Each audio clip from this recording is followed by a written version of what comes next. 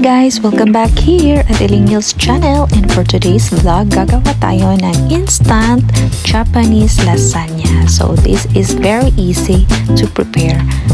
So meron ako mga hotdog and steak dito. Meron din akong butter and fresh milk. So iniisip ko lang na dagdagan. Gawa sana ako ng white cream sauce and dadagdagan ko siya ng additional ingredients.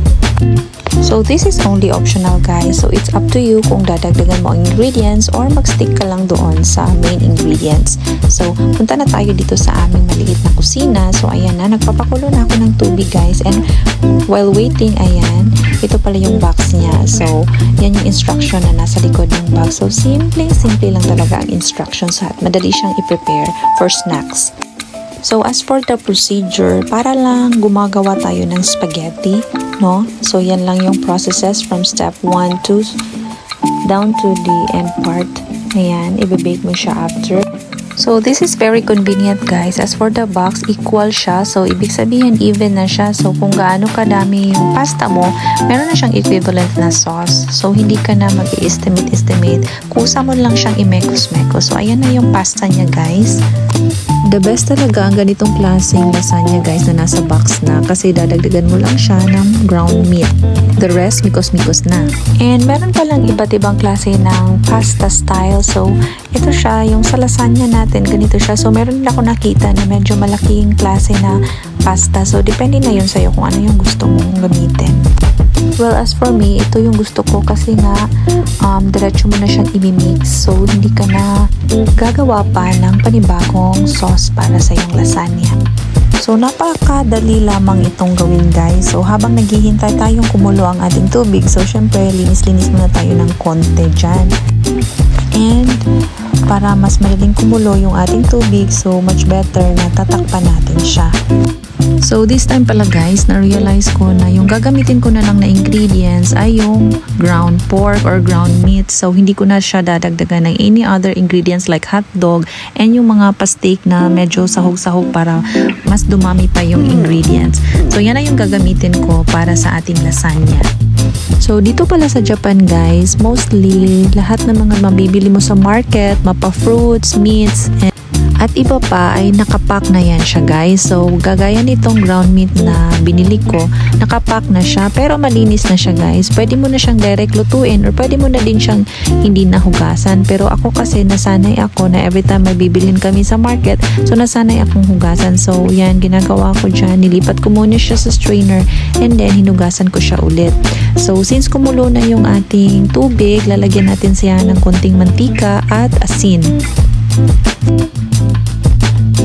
Pagkatapos nating malagay ang cooking oil and asin, so isusunod nating ilagay ang pasta.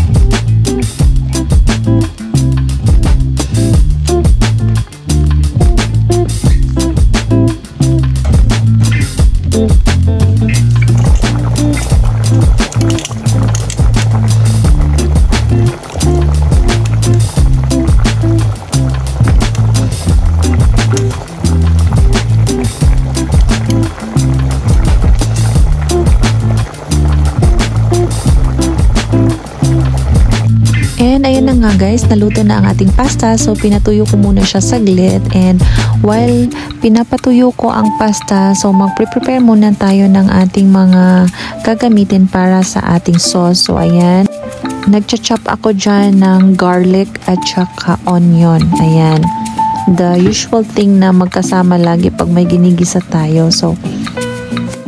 So this time, gagawin na natin ang ating pasta sauce. Ang gagamitin ko palang panggisa guys is butter para masarap at para mabango yung ating karne or yung ground meat natin. So pwede naman din oil. So nasa sa inyo na yun kung ano yung gusto nyong gagamitin. Pwede din cooking oil, yung normal, or butter.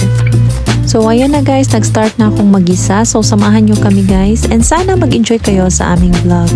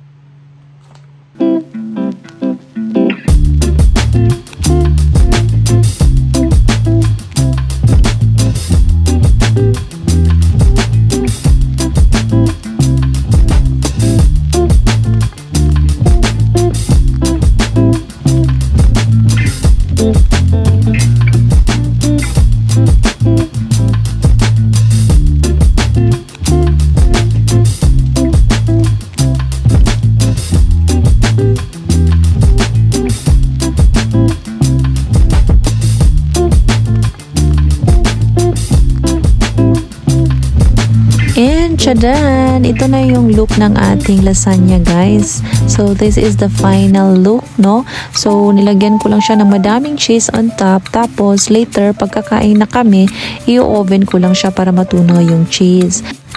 On top of it, pwede kang maglagay ng parsley or pwede na din hanggang cheese na lang. So, depende sa inyo kung ano yung gusto nyong idagdag. It's still optional, guys.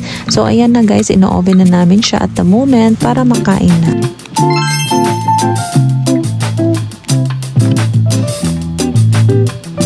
And hanggang dito na lang, guys. At sa mga bago pa sa aming channel, please don't forget to hit like, share, and subscribe. And also hit the notification bell to keep you updated. Thank you so much for watching, guys. See you again.